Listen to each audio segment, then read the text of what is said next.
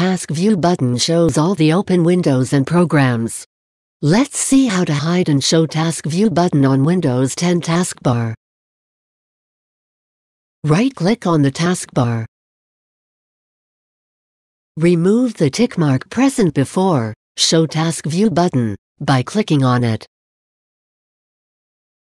Now, Task View button is hidden on the taskbar. Let's see how to show Task View button. Right-click on the taskbar. Place the tick mark before Show Task View button by clicking on it. Now, Task View button is visible on the taskbar. To check out more tech videos, click here. To subscribe GuruAid channel, click here.